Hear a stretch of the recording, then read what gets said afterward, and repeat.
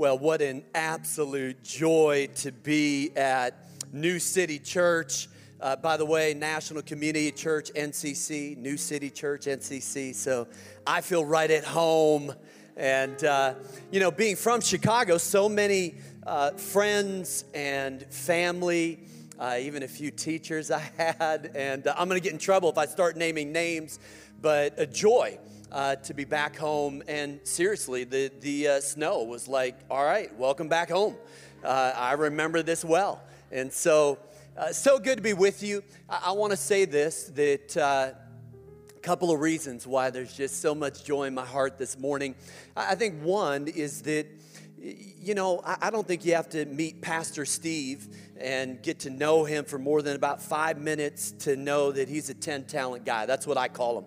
Just 10-talent people that are so gifted that you're actually a little jealous if you're being honest. But you know what I love and respect about Pastor Steve and Jesse is that, listen, you never want your gifts to take you further than your character can support you. And their hearts for the Lord and for the kingdom just impacts me. And so it's such a joy and privilege to be a little piece of this puzzle. And I feel like we ought to honor Pastor Steve and Jesse. Can we do that? Yes. Yeah.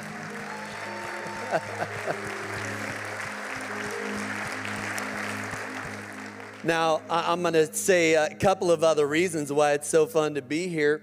One is that we met in a school in our first year.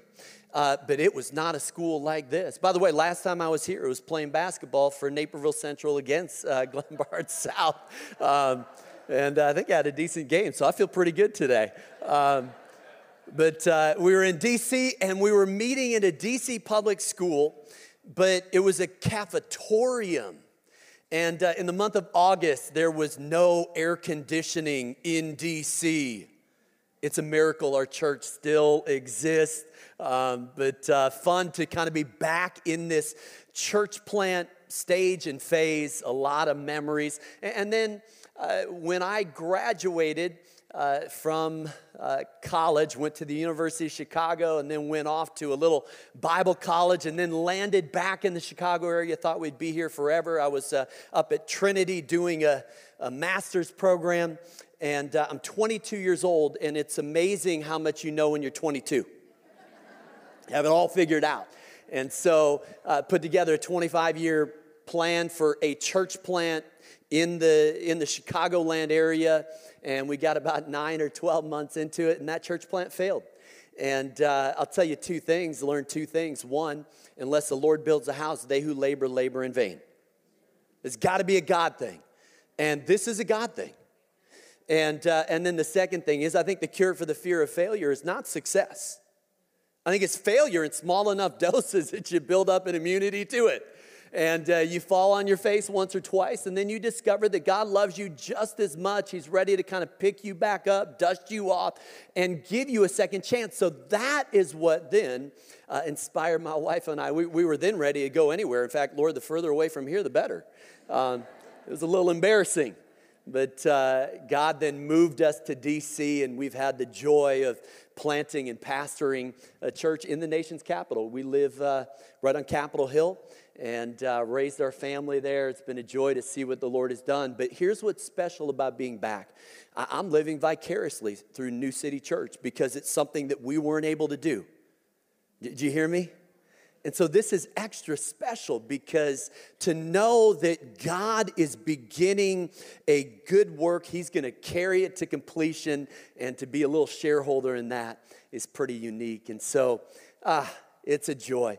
Well, I want to bring a word this morning that I think is a timely word for this church. I hope it's a word of encouragement. Hope you walk out today with that faith dial turned up just a little bit. And so if you have a Bible, you can turn over to Matthew chapter 13, and we will get there in just a moment. And it's so good to see these faces. It's so hard for me not to call out friends and family, but so good to be together. In 1983, Lauren Whitehead published an article in the American Journal of Physics titled Domino Chain Reaction. Now, the domino effect, nothing new. And you can envision, you knock over a domino, knocks over another domino. But what Whitehead found was rather unique, that a domino was capable of knocking over another domino that was 1.5 times its size. In other words, 2-inch domino can knock over a 3-inch domino, 3-inch domino can knock over a 4.5-inch domino. You get the point. By the time you get to the 18th domino, you could knock over the Leaning Tower of Pisa. Of course, it's leaning, so that's not entirely fair. By the 21st domino, you could take down the Washington Monument in our backyard, 555 feet tall. The 23rd domino would croissant the Eiffel Tower, 984 feet tall. 24th domino, take down the Empire State Building. 25th domino, the Burj Khalifa, more than half a mile tall, tallest building in the world.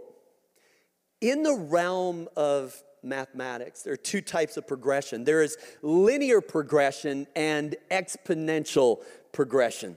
Linear progression is 1 + 1 = 2. Exponential progression is compound doubling. So 2 times 2 = 4. If you take 30 linear steps, you are about 90 feet from where you started. But if you take 30 exponential steps, you have circled the earth 26 times. I want to submit that faith is not linear. Faith is exponential. Every decision we make has a domino effect. Every action we take has a domino effect. And I might say right here that God is doing something in your life and in the life of this church that I believe is bigger than what you can imagine. Do not despise the day of 2-inch dominoes. If you are faithful with the little, God is going to bless you with much. Or I might say it this way, if you do little things like they're big things, God is going to do big things like they're little things. All right, with that as a frame, Matthew chapter 13, and we're going to jump into this passage. Matthew chapter 13, 5 parables that Jesus says the kingdom of heaven is like, and this is one of them. Jesus said, the kingdom of heaven is like a mustard seed, which a man took and sowed in his field. It's the smallest of all seeds, but when it has grown, it is larger than all the garden plants and becomes a tree, so that the birds of the air come and make nests in its branches. A mustard seed comes in a few different varieties, black, white, and yellow, and it is only 2 millimeters in diameter. So small that if I had one, you wouldn't even be able to see it. Yet it grows into a 9-foot tree its first year. Now that little seed is packed with vitamin B6, B12, vitamin C, E, and K, as well as calcium, magnesium, sodium, potassium, iron, and zinc. And it becomes a key ingredient in one of my favorite condiments, mustard. Classic yellow in the house. Spicy brown. Grey Poupon. There's always a few.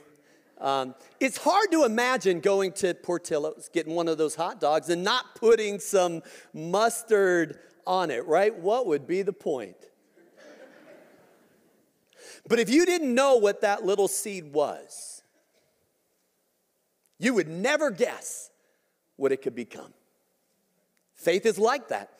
When you exercise faith, you never know how or when or where God is going to honor that faith in a remarkable way. What I want to do this weekend is talk a little bit about the power of a single seed.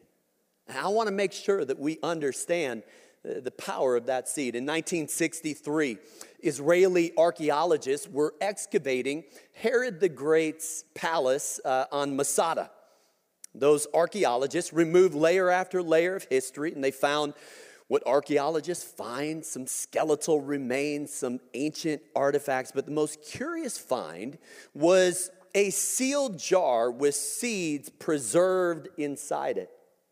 Now, radiocarbon dating gave it an age range between 155 BC and 64 AD. So about 2,000 years old, around the time of Christ. And these researchers figured out that these seeds belong to an extinct species of trees called the Judean date palm. Well, those seeds were put in storage for 40 years at Bar Ilan University in Jerusalem. In 2005, 3 seeds were planted in the Araba Desert. 8 weeks later, one of those seeds sprouted, the oldest seed to be successfully germinated, and so they named it Methuselah. By 2008, that one seed had grown into a 5-foot tree with a dozen leaves. It flowered for the first time in 2011. And at last measurement in 2015, Methuselah was a 10-foot tall, pollen-producing Judean date palm. In the field of botany, 2 categories of seed: orthodox and unorthodox. An unorthodox seed cannot survive below 10 degrees Celsius. But an orthodox seed can survive a glacier, can survive a drought, can survive centuries, even 20 centuries, like Methuselah. Faith is an orthodox seed.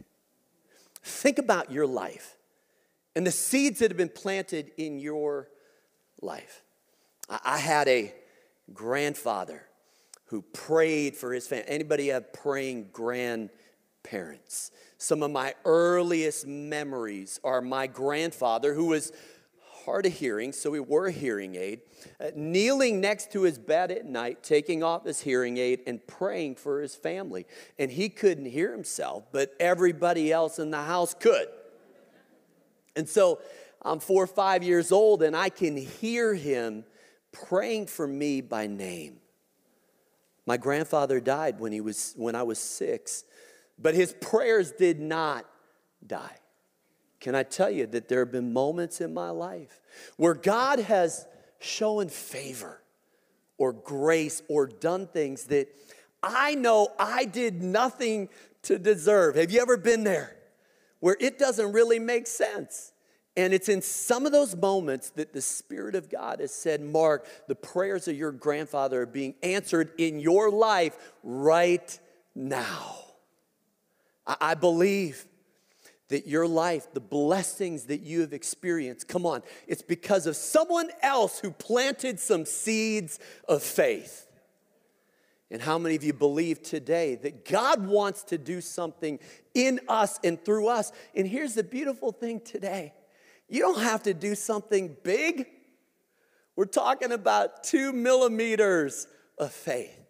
But when we do those little things like they're big things, now God begins to do those big things like they're little things. Can I suggest that most of us think that what God does for us is for us? But it's never just for us.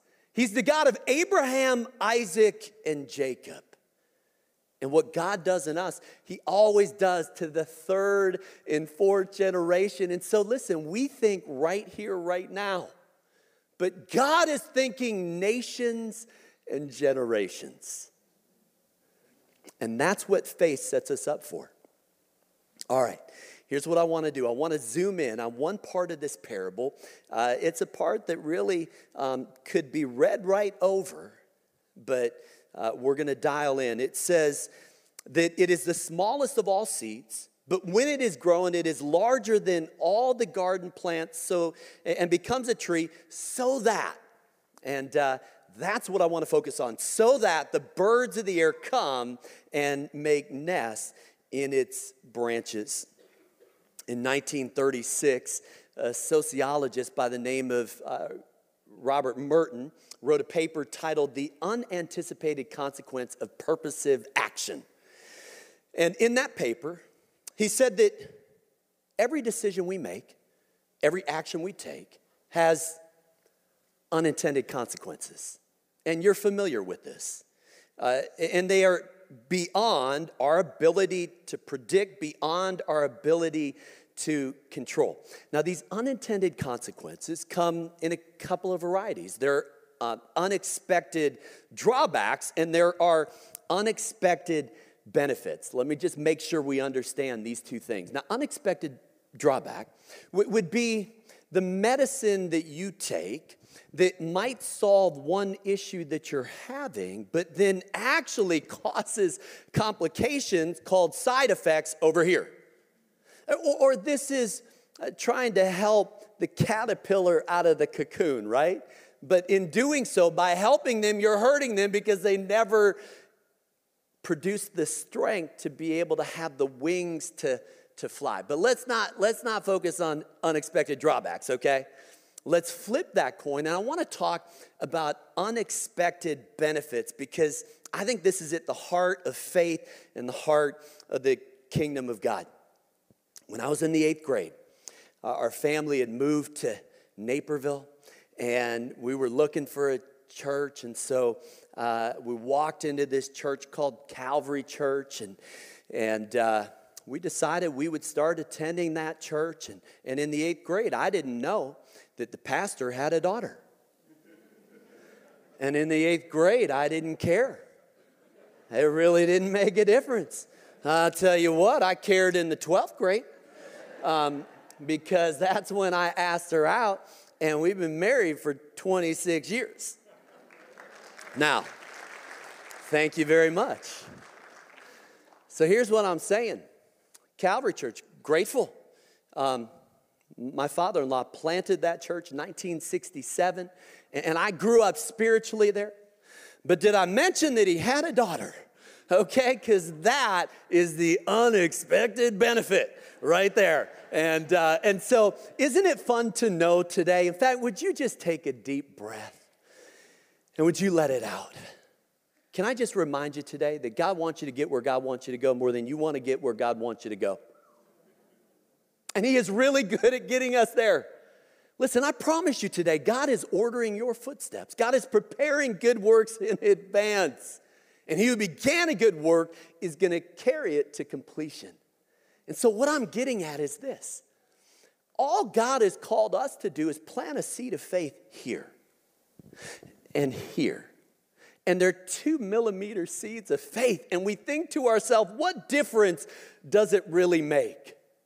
No. Because you know what? God can take that 2-millimeter seed, turn it into a 9-foot tree that we think might produce some mustard to put on our hot dog. But stick with me. What was the purposive action in this story? I don't think it's too complicated. You plant a mustard seed because, well, in this instance, you want to put mustard on your kosher hot dog, right? But there's something bigger happening here. Jesus says it becomes a tree. Here we go. So that the birds of the air come and make nests in its branches. You have no idea how much I love this. This is the furthest thing from this farmer's mind. He's just planting a seed for one reason, but God has ulterior motives. Can I have a little bit of fun this weekend? Because I'm sort of reliving, it's almost like 23 years are kind of flashing before my eyes as I think about as we got started as a church. And listen, you know, Pastor Steve and Jesse, it really, can I just say, it's remarkable, and this is a testament to God, what God has done in 6 months. Are you kidding me? Yes?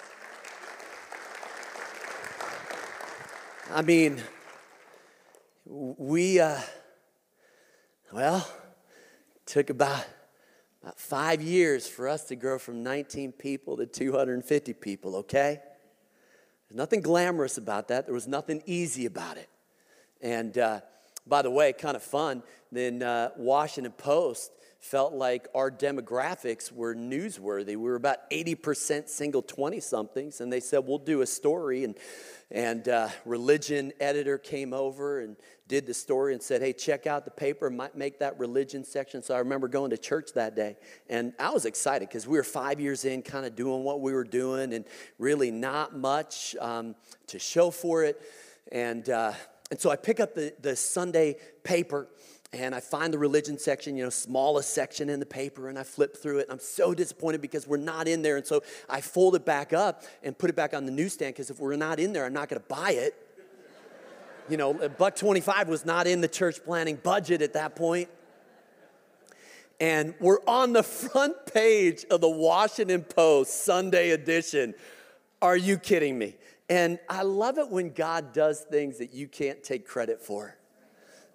I think God does what God does, yes, because of the gifts that he's given us and because of the way but come on, God does what God does more often in spite of us. And if we can just stay out of the way, in fact, one of the things we love to say at NCC is if you stay humble and stay hungry, there's nothing that God cannot do in you and through you. And so, I've always believed in long obedience in the same direction. And I saw it modeled for me by someone who devoted his life in something. And so I've always felt like, God, we're gonna keep planting and see what you do. Can I just say that sometimes I step back on a weekend. I'm like, Lord, look at what you've done. Not long ago, I'm walking out of church, and I'm going to come back to New City Church because this isn't about NCC. But I'm walking out of church one weekend, and I meet a newly elected senator who was there with his family, and then catch up with a friend who was experiencing homelessness. We have hundreds of friends who are homeless who attend our church. I meet a local news anchor who I recognize from TV, a professor from Georgetown, meet a girl from Kenya who attended NCC when she was an intern in D.C. 6 years before that. And then a pastor who had gotten a little burned out on ministry. Oh, and then I met a woman who had been trafficked for 19 years, and the daughter she had during that time found a relationship with Christ, invited her mom, and I meet her on a Sunday. And I'm standing there that day, and I'm thinking to myself, how did this happen? Because I'll tell you this, we did not plant that church for that senator. We didn't plant it for this friend who was experiencing homelessness. Didn't plant it for this girl from Kenya who needed a place to continue in a relationship with the Lord while she was in D.C. and did not plant it for this woman who had been trafficked. We didn't do it. I'm not that smart. We didn't do it for any of those reasons. You know what? That's past my pay grade. All we were doing was planting seeds of faith. And what did God do? God said, so that the birds of the air can come and make a nest in your branches. Do you see what I'm saying? And so God brings these people, there's a nest, and because of the faith that New City Church is exercising, it's not about 6 months. It's about the long game. It's about dreaming big, praying hard, thinking long. And 20 years from now, there are going to be thousands and thousands and thousands of stories. A testament to God's grace. Not because we did something great, but because we have a God who takes 2 millimeters of faith and turns it into a 9-foot tree with a nest where you and you and you and you and you and you and you and you and you and you and you can find a church home But let me say this. I don't think you're here for you. I think God said, hey, here's a nest, but you have friends and you have family and there are people in your life. Guess what? They need a church home. They need a place where they can come and grow in a relationship with God. Isn't it amazing what God is doing? This is God's kingdom. Jesus did not say, you will build my church. He didn't say, I will build your church. He said, I will build my church. And he's really good at it, isn't he? And so what a joy 6 months in to see the faith that has been planted, the nest that has been built. But the best is yet to come. Now here's what I've found. I've found that most of us get a little impatient. Have you found that in your relationship with the Lord, the hardest thing to trust is God's timing? And it's usually not because God does something too quickly. Lord, that was too quick. It's usually like, Lord, is this ever going to happen? Do you know, one of the joys of my life is writing. I felt called to write when I was 22. I didn't write a book until I was 35. Do you know how frustrated I got? Because it was a deferred dream. But God knew, because if I had written a book at 22, I would have had to write one at 23 to retract what I said at 22. But you trust God's timing. And it's probably going to take longer than you think, and it's going to be harder than you would imagine. But God is going to do something bigger and better than you can believe. A few years ago, wrote a book called The Circle Maker, and there's this wonderful story in the Talmud, which is the Jewish commentary on the Old Testament, about a man named Honi the Circle Maker, and Israel was having a drought. He praised this bold prayer. Sovereign Lord, I swear before your great name that I will not leave this circle until you have mercy upon your children. He had drawn a circle in the sand, and he had literally kneeled in that circle and said, God, I'm not going anywhere. I'm going to stay right here.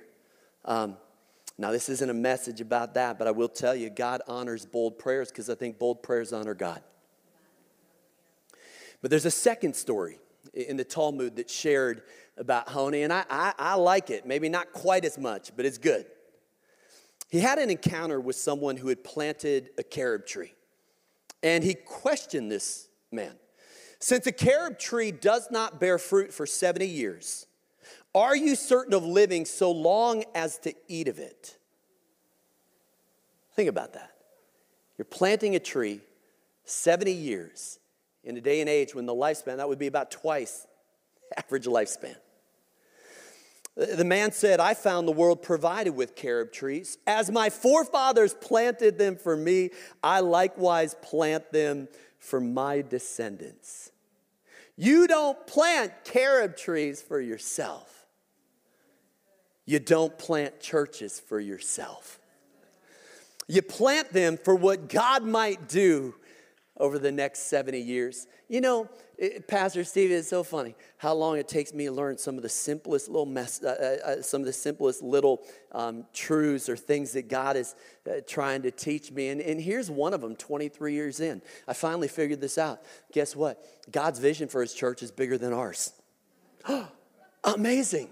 23 years ago, did a little 4.7 mile prayer walk around Capitol Hill. Now understand this. I was not praying for property. I never thought we would own a thing. Not in the shadow of the Capitol. Like there's no land left and stuff's pretty expensive. I was praying for people. Just praying that God's kingdom would come, God's will would be done. And I want to be careful here because sometimes you time lapse a story 23 years and it sounds like it happened like that. Nothing happened for a long, long time. We now own 7 properties on that prayer circle. Is that coincidence? I think not. I think we may be the largest landholder behind the federal government on Capitol Hill. It's ridiculous. And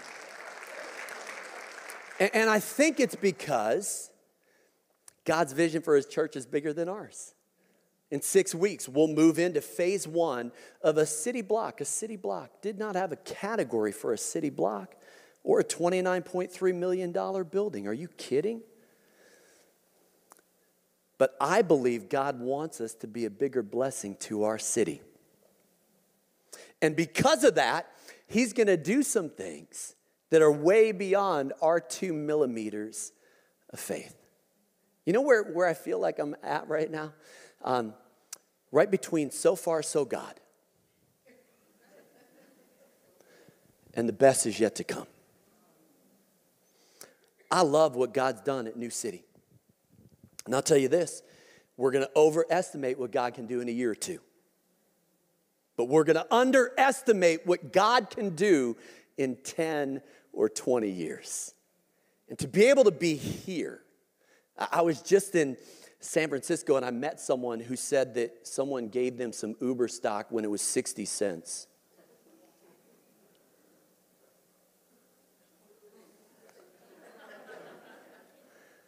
Don't you wish you'd gotten in on some of these IPOs? New City Church, we're getting in at 60 cents. Right? And we get to, yeah. In fact, give it up for yourselves right now.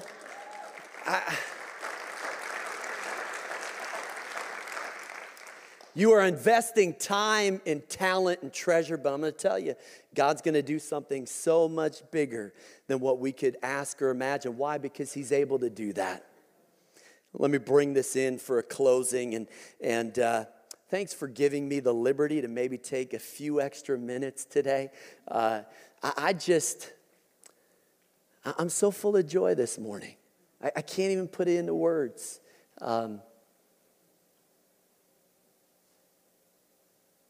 God's faithfulness. It's an amazing thing. And if you're questioning that today, I just want to speak into your life. That if you're in one of those tough seasons, this too shall pass. God's going to bring you through this. He doesn't always deliver us from. He can. He does. But he will deliver us through. And I'm just believing with you that those seeds of faith that you've planted, that have not broken through the surface, stay patient, stay humble, stay hungry, and let's see what God can do. And so, a few years ago, and I'll close with this, I got an email from someone who had read In a Pit with a Lion on a Snowy Day, book with a really long title that I wrote a long time ago. And one of the things I pray for the books I write is that, God, would you put them in the right hands at the right time? And so for me, a book sold is not a book sold, it's a prayer answered. And so many fun testimonies of God just using something at the right time in the right way. And so this guy named Peter sends me an email and said, hey, I was reading In a Pit, and I was on a flight, which is a great place to read. When you're at 30,000 feet, stuff reads better. That or the beach. I would highly recommend reading in those two places. And he said, I was reading your book and just really challenged that maybe I had become a little reactive and I needed to become more proactive and look for those God-ordained opportunities around me. He said, sure enough, I get on a flight and I'm seated next to a girl, teenage girl, and just felt like the Lord was impressing upon me that something was happening in her life and that I needed to reach out to her. Now, you know the drill on the plane. And so he turns, introduces himself, and she's like, do not, internally, like, do not, it's obvious, like, and the armrest is mine, like, leave me alone, there's an invisible wall right here. And doesn't want anything to do with it, but he can't shake it. So he turns to her one more time and just says, listen, I don't want to get in your business, but I just feel like you might be carrying a burden. And I'd love to hear your story and pray for you. Well, the 17-year-old girl, somehow it disarms her, and she explains to him that she was pregnant 3 months, and Her boyfriend had told her to take care of it. And so she had stolen her dad's credit card that morning, bought a one-way ticket to Vegas. And it seems to me like these are the stories that aren't going to end well. And by the end of that flight, he talks her into, I bet your parents would love to know where you're at. And so they land. She calls her parents, ends up getting right back on the next plane back to her home. And I don't know, again, past my pay grade to figure out all of that, but it sure seems to me like God intervened in a way that was pretty critical. And so Peter shares that story. He says, that's what happened after reading chapter 1, looking forward to chapter 2. But said this, and this is where I just want to make this as earthy and as real to us as we can. This is not above any one of us. Here's what he said. Please know, I take no credit. I was scared to even open up the conversation for fear that I would offend this young girl. It was all God. He said this, it's not my job to save people. It's my responsibility, here it is, to plant a seed. Isn't that beautiful? This is not complicated. As I like to say, this is not rocket surgery. You'll get that in a minute. To share what God has done with me personally, and then it's up to the Holy Spirit to work on people's hearts, to nurture the seed into a fruit-bearing plant so His glory is revealed. All right, let's just kind of bring this thing back to where each of us are. I believe that God does wonderful things when we exercise faith. Do not let fear dictate your decisions. There are people around you this coming week that it's not just an appointment, it's a divine appointment. That God is working in strange and mysterious ways. And if we just had the courage to take that 2 millimeters of faith, plant it here, and plant it there, and just plant one over here, and plant it over there, and plant it over there, guess what? God is going to do something so much bigger in each one of our lives, bigger than any of us could imagine. And what's going to happen? It's going to create this domino effect. And before you know it, this 2-inch domino is going to become something that is so much bigger than we could ask or imagine. Do you have 2 millimeters of faith today? Do you have that? You don't need 9 feet of faith. You just have 2 millimeters of faith. Can I invite you to stand right now? I want to pray for you. Just ask God to give us that measure of faith to believe that in us personally and through us as New City Church, that God's going to do some things that we cannot take credit for. And so, Lord, right now, I thank you for everybody in this place, here by divine appointment. Lord, for those who maybe today need to make a first step of faith, God, we celebrate with that step. This is a church that wants to help them take that next step and grow in a relationship with Christ. God, for those who maybe have become complacent in their faith, maybe become reactive instead of proactive, God, would you just do something? Would you shift something in our spirits today to simply recognize the way that the Spirit of God is moving? In fact, let me just say this. Some of us, what we want is God to bless what we want to do, but I think we need to do what God is blessing. And so we need to look around us. God, would you give us eyes to see? Would you give us a spirit that's sensitive to the moving of your Holy Spirit? And would we obey those promptings so that we could see your kingdom come, your will be done on earth as it is in heaven, in Jesus' name. Amen. Amen. Hey, can we do this? Can we praise God, the God who turns 2 millimeters of faith into 9-foot trees? Can we praise him for that this morning? God bless you. Thanks so much.